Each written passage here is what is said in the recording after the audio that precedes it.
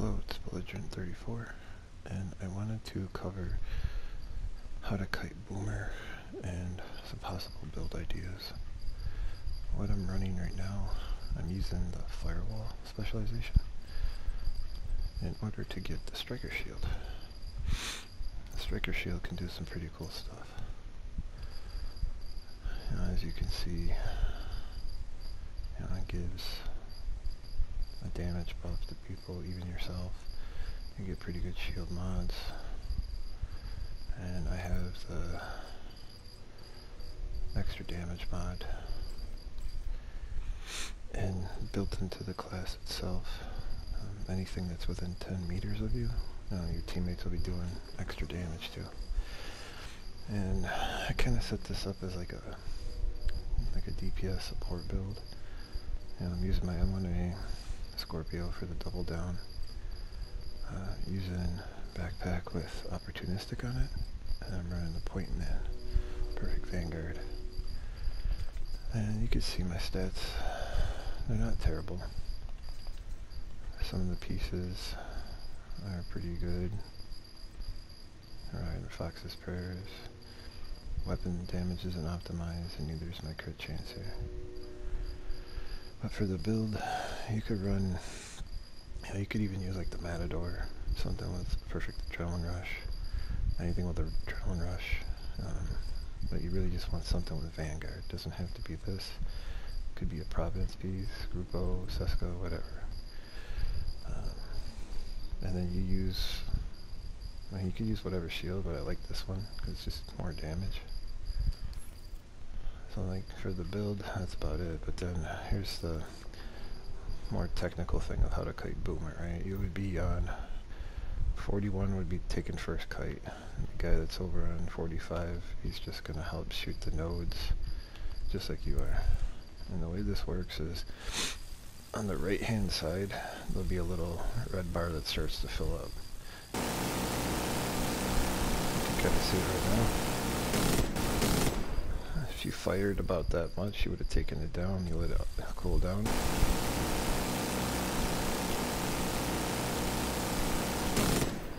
And then you take that second one down, pop your shield, and you would help kill ads on the way. And you get to about right here, and then Boomer starts to come out after all the ads are dead.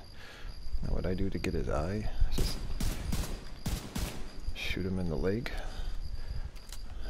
He'll start chasing you if nobody shoots him.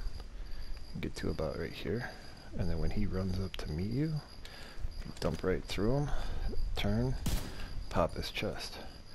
That'll stun him a little and give the guy on 45 enough time to put him in a good spot to down him. You would switch to this, right? And then when he's down, you hit him 1, 2, 3, 4, 5, and then as he's about to stand up, you hit him that 6th time. It'll shock him. He'll still be standing up. They can hit him again in the backpack and get him down again. Just keep doing more damage to him. And after that, the guy that's on 45, he would have been on here laying into him. He's gonna get off and he'll kite Boomer. The easiest way to go is to follow these yellow things. Right, they lead you to the outside. But back here is a good spot to wait for him. Wait for his chest. Tag his chest. You gotta break it when it turns green. You get about here, and you're watching the computer screens for the letters. Based on how much damage you do, that's gonna be how many computers come up. The first 1 or 2 is just, first couple times it's gonna be 1. How many times you double down, it could be 2 computers. You get into about 3 bars, it'll be 3 computers, but you get them at like 2 and under, it's going to be all 4 computers. But it's the same thing over here. You bring them around here, the guy on 41 shoots his backpack, you pop his chest as you need to, get that shield out, 6 shots, and try to double down them, and then afterwards, you follow the yellow stuff, bring them around the outside, You keep looking back and see if his chest is starting to come up. Get here, you wait for him, watch his chest, and you roll, get out of this thing, and hopefully he's down somewhere in this area, and it's just rinse and repeat. And then you're just, looking at the computers. If ads are in your way, you might have to stop and kill them, but that's pretty much the path. You just go around from 45 to 41, back this way to 45. That's all there is to it. You're popping your shield every time you can for Vanguard. And that's all there is to it.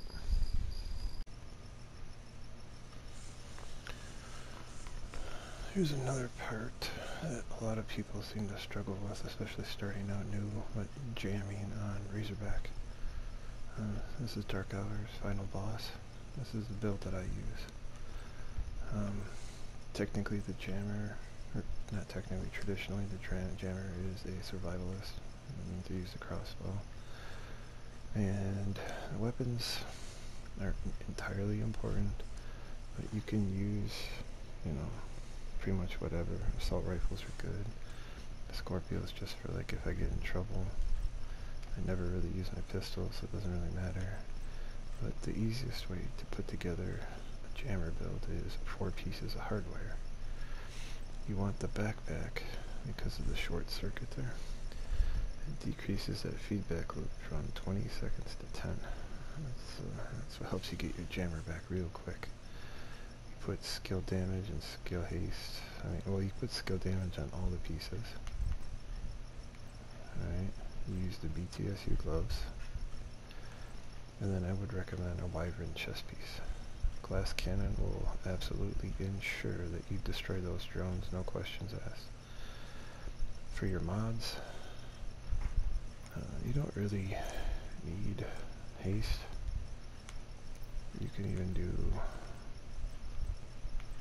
repair skills. And here I got armor and kill. And you can even do protection from light. There's a lot of ways you can mod it however you want. But you use your jammer pulse. You got a max radius and as much vectoration as you can. And then reviver, or like a restore hive. You could probably you could try and run a booster with it. But generally people need healing more than they need the benefits of the booster. And just mod it, healing, health, and the charges. And the way this works, you always want to have a concussion grenade. This is the front side, okay? I have generator 1. Normally, there would be a circle around this. It's called the plate. Usually whoever's jamming will be like, okay, everybody get ready on plates. Count down 3, 2, 1, and then you get on your plates. This is basically your cover. Use it however you need to.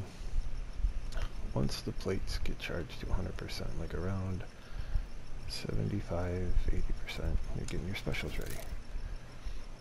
This grate right here will open up and be a yellow bar. You have to hit inside right there. And that breaks it. Now on the other side, this dude, grenader, stuff in there. But if for some reason something happens, you can throw your grenade in here. You see how it kind of goes, you see how it's like up top like that, but if you went too high, the grenade would drop down. You need it to be right about like that. And it would change that panel from red to green, everything would be good. And then after you shoot the crossbow, right, you're immediately starting to jam. You just hold it, and boom, right? And then hopefully by then the plates disappear, means the grenade and crossbow went into the back and front. You drop your hive, you get it back. And the weak points will be coming out here. And you're looking for, like this part would be standing straight up, there's flaps. As soon as you see the flaps open, you just kind of come up to the middle, push and hold it, right? You're doing a lot of moving around, and you would You know, if they break this weak point, then you bring your hive over here, right? Or help them on that one. You're watching for the drones again. But by that time, this is the safe area. You want to absolutely make sure you get here because you don't do shit for damage. And I always just do one more final pulse, just in case there's any straight drones. And you pick your hive up, and you're helping your overwatches with whatever. Calling, you know, if you see boomer, they're waiting for boomers to die, and you're like, okay, plates in 3, 2, 1. You get back on your plates, and then it's rinse and repeat. You have to do it a bunch of times. You know, 75, 80%. You get ready. Everyone gets to 100. Shoot your crossbow. You start jamming. You just make sure you don't ever leave your plate. When they disappear, then you can come up, drop your hive, switch to your assault rifle, work on them, and then you're going to jam again. Alright, and then you go get your hive. You know, once they break the weak points, you go to the other side, drop it, you get your pulse back, and then when it's, you know, you're doing damage up there, then you just make sure you get right here. That's pretty much the front, right? And you help around, shoot ads, you run around, help people, you know, heal them. But in the back, when it's time to go to the back, you'll end up dropping your hive about here, and then you're gonna have to pulse real quick. Alright. You pick it up, and then the safe spot back here is this truck.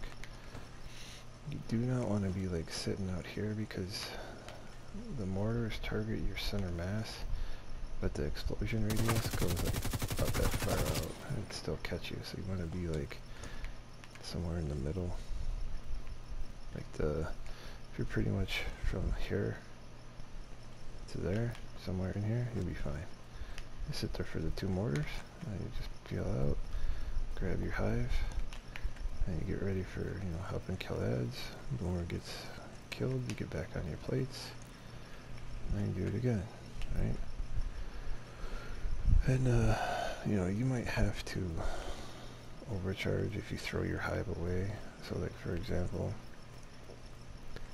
you're on plate 1, but your teammate on plate 2, or maybe let's just say you've been plate 4, needs heals. Alright, you're gonna throw your, you know, get ready, you shoot it. Okay, you're gonna jam. Going in the back to do damage. You would leave it, you would overcharge, blow up your hive, and just drones will come out, boom, and wait for that debuff. And you drop it as according. And get your hive pulse back. Pick your hive up, you know, that's pretty much it. Other than that, it's just doing whatever little help you can, but you're basically keeping your team alive as needed. And you call the plates. And that is pretty much how to jam on Razorback. It sounds a lot easier than it is sometimes. It just depends on your group. If your overwatches are not strong, it's going to be a struggle no matter what you're doing.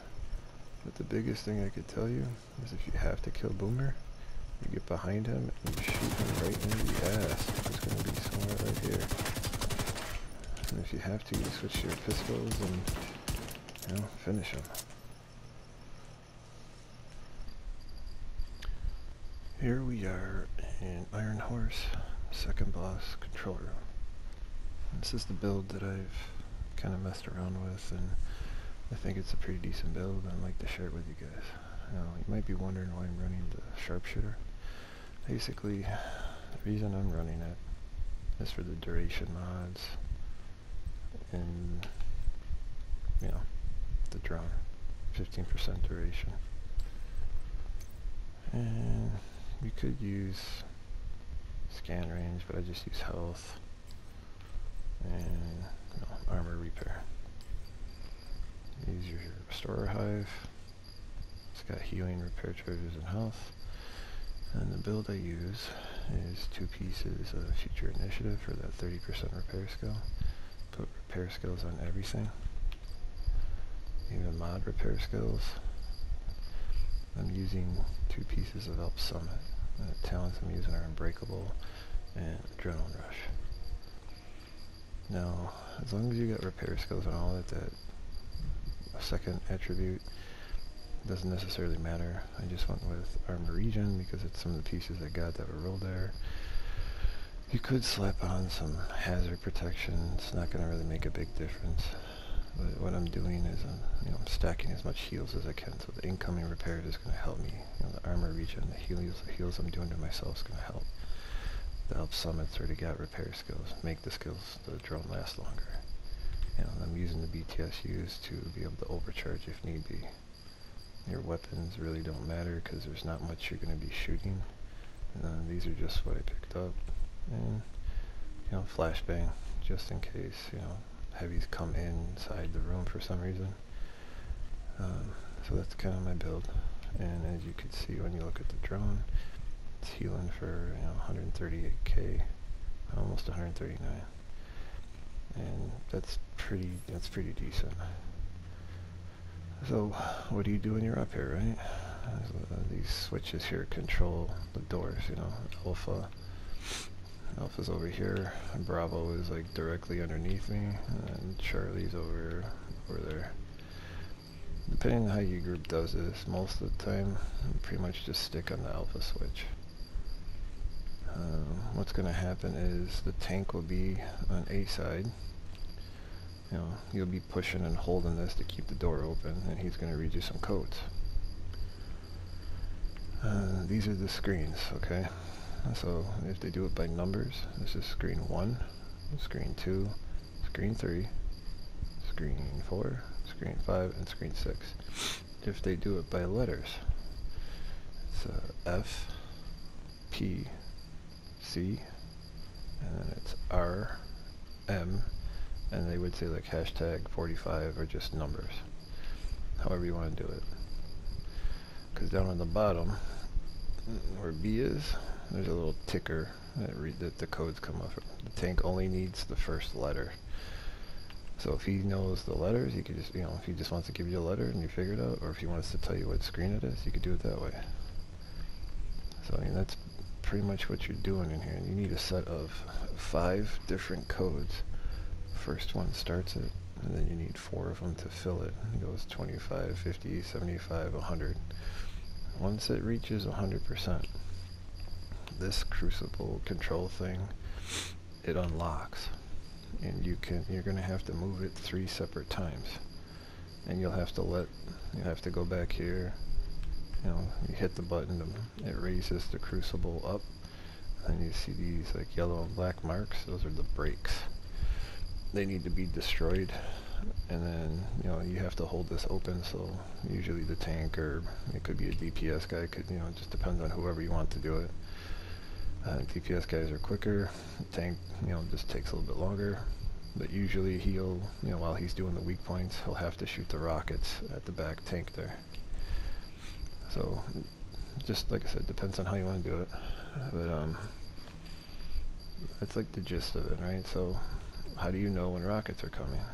The first one, if you guys are moving through this, like you get about 50%, it's a good mark that they'll be coming soon, because you won't be seeing it. The tank will be facing this way. But after that first one, you look at the barrel right there, it'll slowly start to raise up. Once it's fully at its peak, then rockets will be coming pretty soon after that. So that's something to keep an eye on. The other thing you're going to have to watch is, Pfizer himself will more than likely just kind of hang up here a lot. He chucks fire grenades in here. So the second he starts to move, he usually goes this way, and he'll run back to Nova. You got to make sure that your tank is not inside, because he'll die instantly. And just that's especially important when he's running to go get that water cannon. There's one there, and there's also a water cannon there. But since we shoot the rockets out of Alpha, everything's pretty much done on Alpha side. We don't even worry about Charlie side, just to try and make it a little easier. Now the water downstairs, right?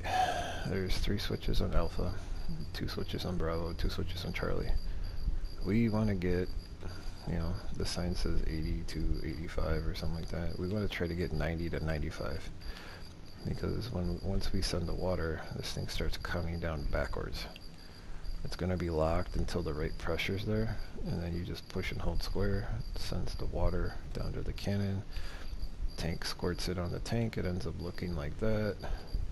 You know, after you've moved this and you've dumped the lava, then you pretty much get to Bravo, let the tank in, let them cool off, make sure everyone piles up in there, and then they DPS them. But as you're working, right, as long as nobody is inside there, he will break this glass window. Once that happens, the shutters, they slam down. You're trapped in here. That's when you can pop your drone. Now, some people don't like the drone because, you know, it's kind of quirky. It takes a little bit to get to you. Sometimes it can get stuck on stuff, like when you drop your hive.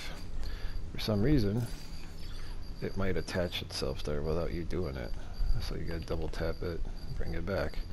The problem that happens with this thing is, as you can see, I called it over and it's still there. You just really gotta pay attention to where it's at. And you're constantly moving from here. Like if you take those sharp corners, it has a good chance of getting stuck. But if you just kind of, you know, move more like right angles, it's got a better chance to stay with you. And then another thing to pay attention to is your hive. If you put your hive right here, and then you're on this side, your hive cannot see you and it won't heal you. So what you have to do is kind of drop it somewhere around here, because then when you go to do this, it can see you. When you're over here, it's right behind you. And it's the same thing for when you go do the water.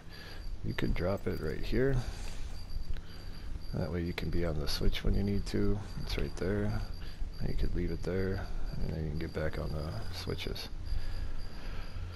Now as you're up here, your drone will slowly, the duration will slowly run out, you know. And that's why you need the BTSU gloves, because you can do this. You break your drone, and then you overcharge your hive. You get your skill back, put it back on. You got a super drone, and you just, you know, do what you got to do on the doors. Let your hive recharge. Once it hits 36, drop it again. That is pretty much the rotation and what you need to do up here. Now when you're calling symbols, you only have to worry about black cup, cracked cup, white cup. Sometimes they call it a full cup, or this one an empty cup. And then there's a belt, an arrow. You don't have to worry about platform, toxic substance, or flammable material, but you will have to worry about the hooks. And it could be any combination of, like these guys, it could be doubled. You just have to watch what's on the screen and call the right symbols. And that is all you gotta do.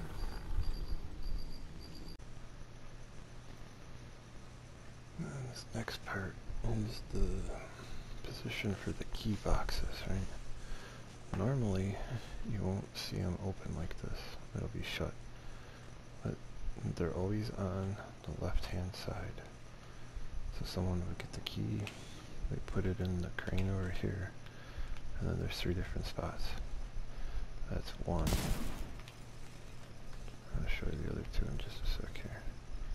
But they all have to be done about the same time. And then these lights turn from red to green. In the middle, what I usually do is I put my back up against the lights here. And then as you can see, if you look over there, you can see above that crossbar. So you kind of line that up. And then you can, if you come forward a little bit, you can use that part and just go over to it, match it up. Oops. You see how I have my crosshairs? And then when it's ready, you know, 3, 2, 1, the key's in, boom. You got like a pretty big gap to hit it. You know, if you're back farther, as long as, you know, if you go all the way back, it's basically just like You line it with that and the bottom, and as long as you hit just a little bit below that, like in between those, it's a good way to line it up. And then up here, you gotta shoot this little thing, climb up. And it's up here. This one's probably the easier one too. There's that yellow cable. There's the pipe. It's right in between.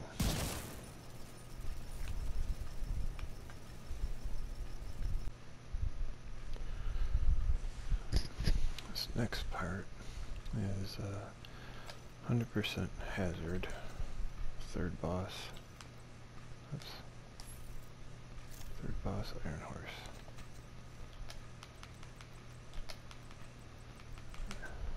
100% hazard. So how to get there, right? You need one piece of Y'all. It does not have to be the Hollow Man, it's just the one that I got. And Y'all only comes out of the Dark Zone. The other components are 3 511s, and then you get 2 Seskas. And you basically just put hazard protection on everything. Ideally, this piece have like armor regen instead of explosive resistance. And with the Seskas, it's really tough, but instead of weapon damage, you want the armor there with 2 blue, or 2 blues just like that. This is like an optimized piece. And then I'm just using the death grips. If you don't have them, just, you know, any 511s as long as they got these rolls on them. And it's the same thing with, you know, this. I'm just using Adrenaline Rush and Vanguard. Shield. If you want to do a little bit more damage, you can use a Crusader Shield. I like the Emmeline's Guard, just because if you kill stuff, more armor regen. The Scorpio's a good, you know, backup. And TDI card, just for the reviver. Now, you can switch a few things around.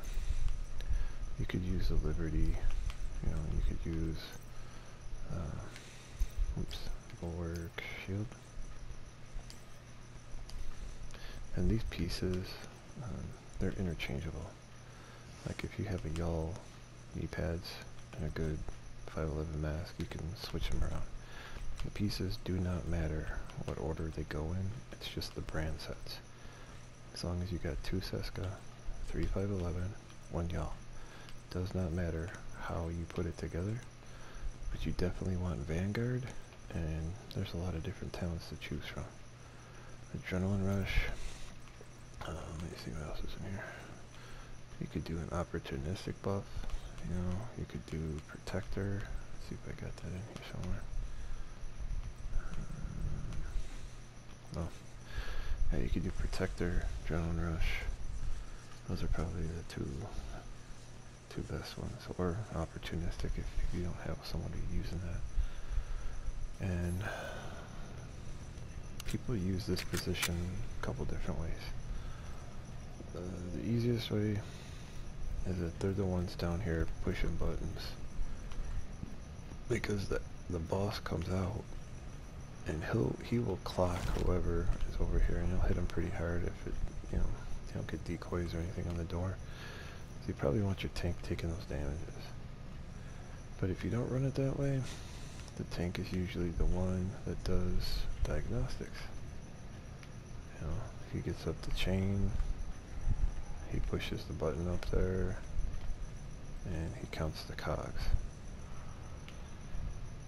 So there's a couple different ways, but I'm just showing the builds for now. Inventory. And your weapon, your weapons can be whatever you really want them to be. I used to use a Citara with Preservation. You could even use Instinct or something if you want to do more damage. But you need to stay alive, so whatever it takes. You know, even when the final part, when you're trying to kill the boss, if you need to switch your shield to the Bulwark just so you can stay alive, you know, you could do that. Or you know, you won't want to use your reviver, use a decoy. Depends on your, you know, your group. But that's the basis of how to put in. You can definitely put protection from elites. You don't need any other kind of resistance mods because you're already at 100% hazard. You could maybe try armor on kill, but you're not really going to be killing a whole lot of ads. But that's the basis breakdown, you know, and you want to be a demolitionist as well because you get 20% burn resistance and just that explosive, like, unbreakable thing because the grenadiers can still hit you pretty hard. It's a good talent to run.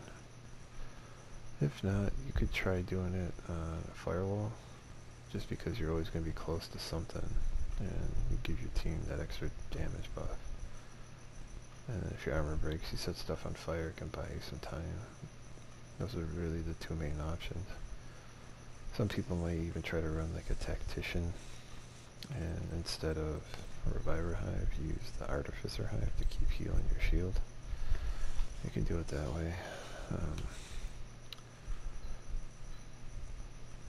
This is just kind of like an easy way to do it. There's two other ways to kind of set this up.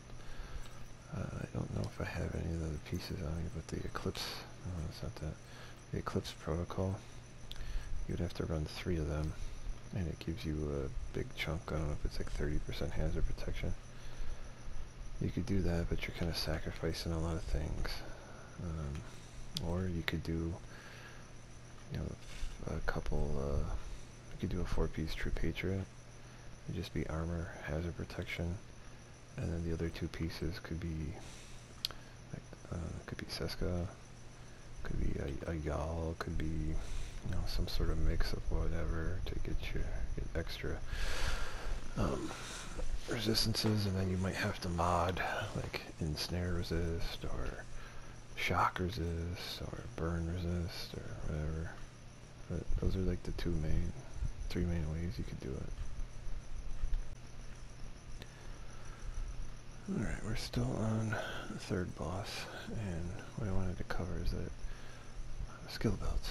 A lot of teams tend to use skills to help cover sectors, 3 different areas in the fight. This was one that I threw together. It's a True Patriot skill build. I'm using the Capacitor, the Harmony with Perfect Insync, TDI Future Perfection. And I'm rocking the Technician. Now I could change one of these yellows to a red or a blue or whatever, but the basis is you want skill damage with the True Patriot.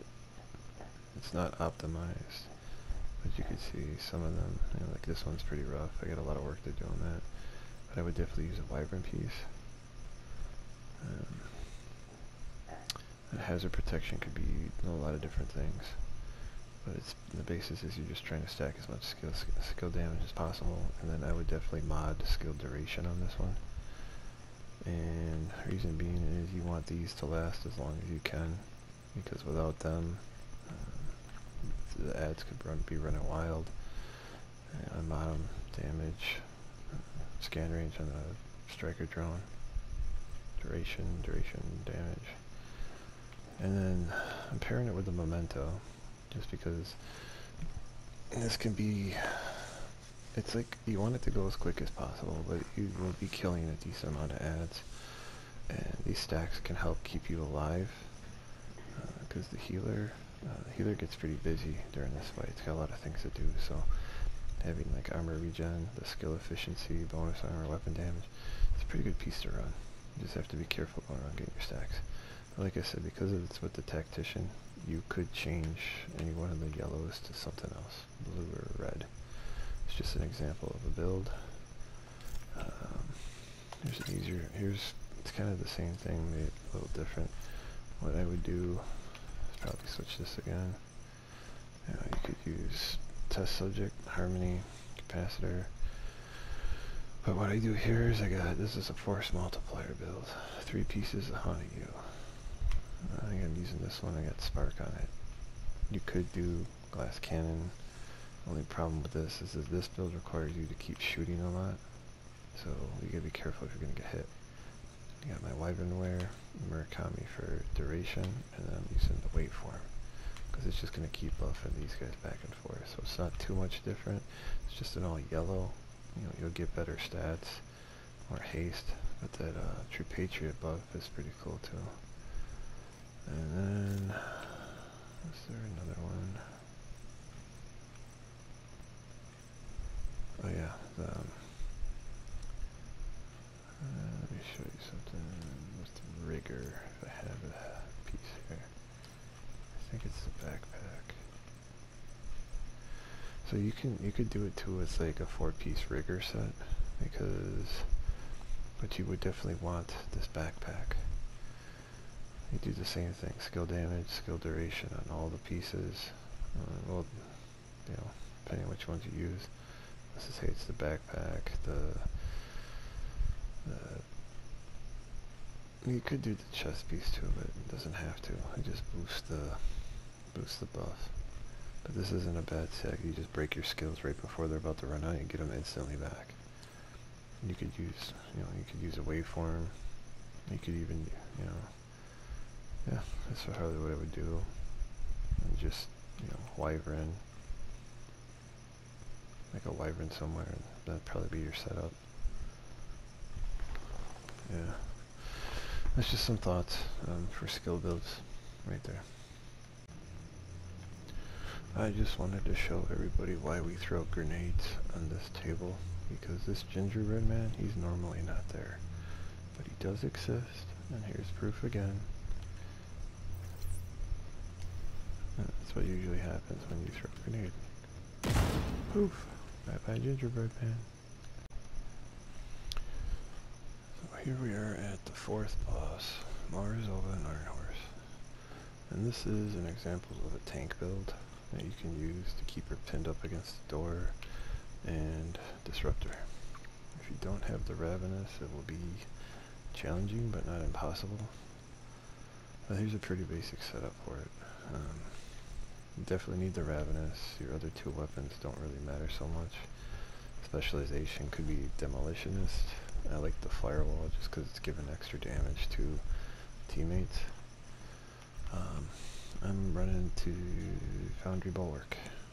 I'm just using armor regen, all my pieces. I'm using the Forge.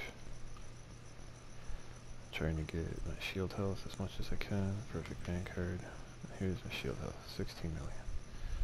And just not as much shields. But this is another key part of it, is the EMP sticky. This is how it works, right? Let's say you did your first phase. They took down all the rockets, all the mortars. Alright, that last one's coming down, we're coming in here, alright? And this is like the bush method. These are some good landmarks. You can see that sign right there. You can kind of get on that sign. You're going to pop your shield and just sit there while everyone's piling in the bush. After the gun sprays left and right, you're moving out, you're running as fast as you can. You're going to get about right here. You're going to start aiming that sticky towards like the doorknob. Because when she comes out, opens that door, you can tag her. She'll walk down about right there. And when she switches weapons, you blow it up. You stagger her one right, one left. And then you just get right up in her face with your shield. And she'll stay there the whole time. If you do it right. That's all there is to it. And then when she drops down, you're watching her. She has like a pattern. Sometimes she'll just keep shooting you with like her, looks like a rock and roll kind of shotgun. She does a couple of things, and she'll switch hands, and you just do the same thing. One right, one left. Well, you have to, when you're close, you have to kind of aim over, and just get back in her face. Proc Vanguard as much as you can. But some of the other different phases, she has to click a little button to make this minigun move, either to, that would be the left side, and that would be the right side. And that's pretty much it. That's how you can pin her. Inventory. And this is just a pretty standard healer build for Ironhorse. I like using the designated hitter. It's got perfect reformation. You only need to land one headshot and that buff stays up for 15 seconds. Scorpio is a really great weapon to use, paired with the Survivalist, and an Alp Summit backpack with Opportunistic. This is the perfect backpack. And then you're always going to use the BTSU gloves, and then you get your 4-piece. The chest piece is the center.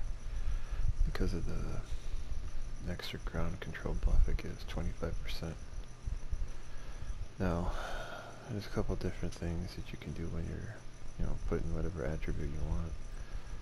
Some people just put all repair skills on everything. You can do that. I like to put more skill haste, and my reason is I tend to run with a lot of newer people, and I would rather get my skills back to be able to throw out more heals than to just throw a huge shield. Because if you look right now, my armor's sitting at like 726k, and it repairs for almost 1 million, and then it heals about 200k. So, it kind of depends how you want to do it. You can try it both ways, see what you think is comfortable. But the mods are pretty easy. Definitely want a heal mod.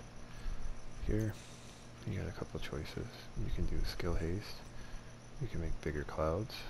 You can make your clouds last longer, or you can just have extra ammo. A lot of different ways to do it. But your hive's pretty easy. It's healing, health, and then repair charge. But you definitely want this, and you're marking targets constantly with the shotgun. If you hit anything with this, you can throw fire grenades on it, and then you can mod, like I said, you can mod haste and repair skills, and you can put it on your gear however you want. It's just an example. If for some reason you don't have these chest pieces, if you don't have the chest piece, you could still do either another Alp Summit or a Murakami. Either way, you could look for Empathetic Resolve. They'll still work, and you would just have to drop the BTSU gloves and run the Future gloves. That's only if you're starting out and you don't have the pieces.